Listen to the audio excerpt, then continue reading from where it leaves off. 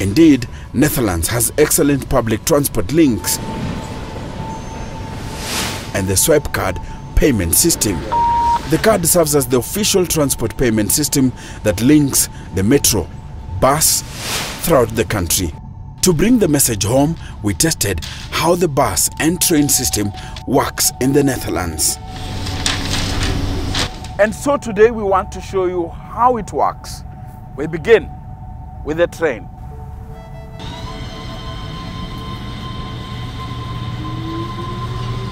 That is an express train.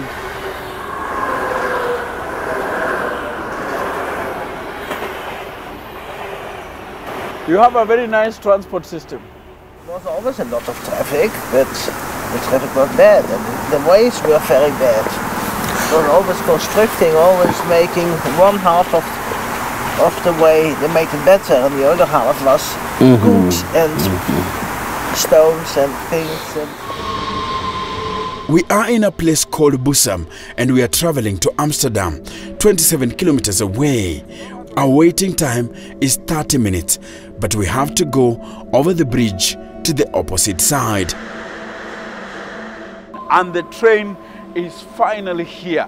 But first, I have to swipe my OV chip card. Like that. Then, I board. Where should I board from? Here. Come with me. Bussum is a rich neighborhood, but we are made to understand that the train is the most preferred mode of transport here.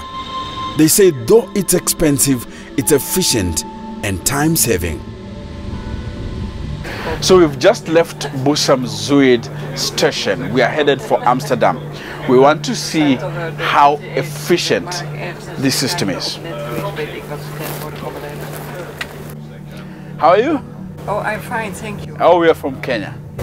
Nee, ik ben van Nederland hoor. So we are seeing how your system is. Unfortunately, most of the passengers do not speak much of English and my engagement is limited. Now I don't understand anymore. It is too quick. Oh, English? Yeah. Oh, okay.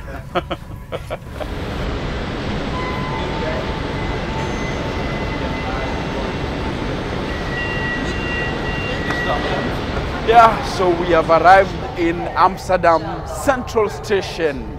It looks nice, looks beautiful.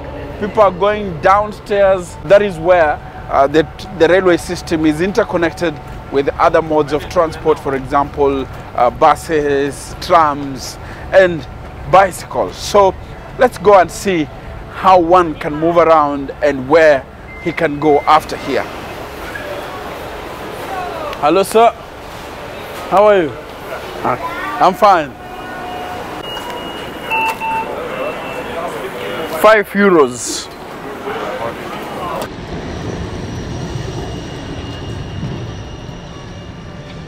Welcome to Amsterdam City, ladies and gentlemen. Now, with this very card, I'm able to use any mode of transport here in Amsterdam. I can use a tram, I can use a bus, and actually, I can rent a bike using this card. At the central station in Amsterdam, all light rails, buses and the intercity trains converge. The tram system stretches far out into the surrounding suburbs. The same applies to the BRT. Now, the entire Amsterdam city is here. This is the map.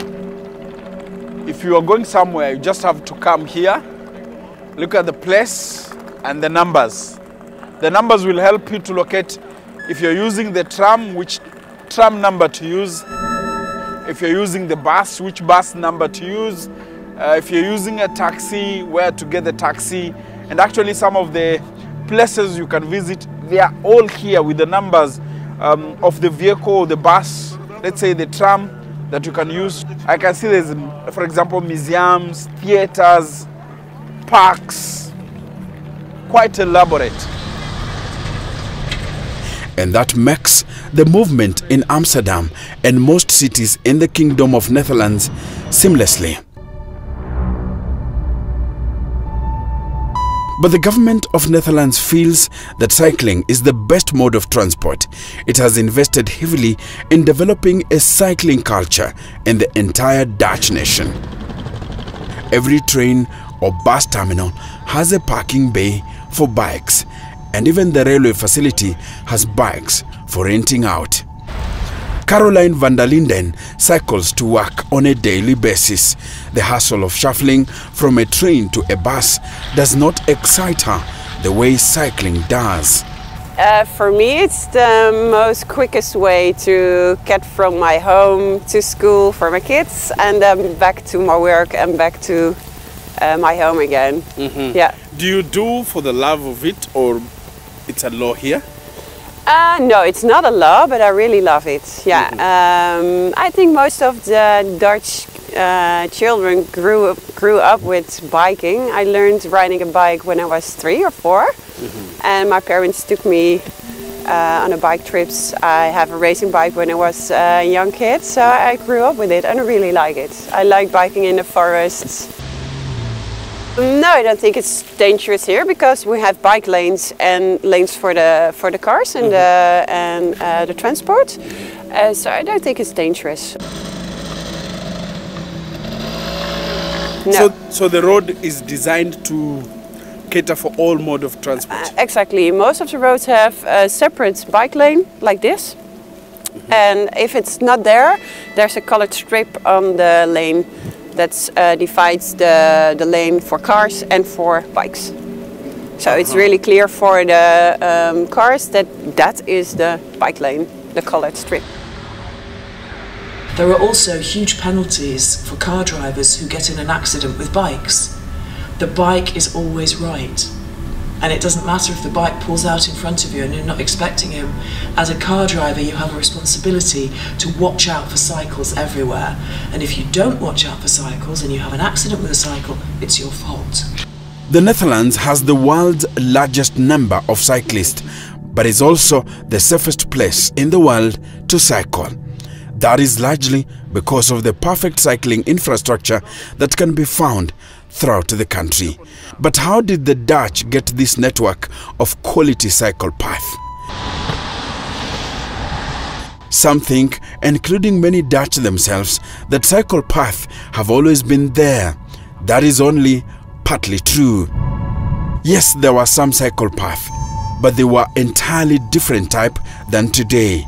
Narrow or poor surface, dangerous or even absent at junctions, or even not connected. And cycle paths weren't really necessary. Cyclists outnumbered other traffic by far. But after World War II, the Dutch became wealthy and had to rebuild their country. In 1957 onwards, it led to many more cars on the streets of cities that were not meant for cars. And so buildings were brought down to provide room for cars. Even some of the old cycling culture was removed. City squares were turned into car parks, and new development had huge roads for motorized transport. But this progress came at a terrible cost. Cycling was marginalized and decreased by 6% each year, and 3,300 lives were lost in road accidents in 1971 alone. Over 400 of these deaths were children under the age of 14. That got people on the streets. They protested. They called for safer streets for children, as cyclists and as pedestrians. Then came the oil crisis that made the then Prime Minister to term it as life-changing. He wanted the people to change their ways and be less dependent on energy. Changes that were possible without a decrease in the quality of life. Policies that encouraged cycling fitted into that picture. The car-free Sundays to save oil were a reminder to people of what cities look like without cars. But the protests continued until the government constructed safe cycle routes. It's about being able to just get on your bike and go. You don't have to wait for a bus, you don't have to wait for a train. It's free, it's good for your health.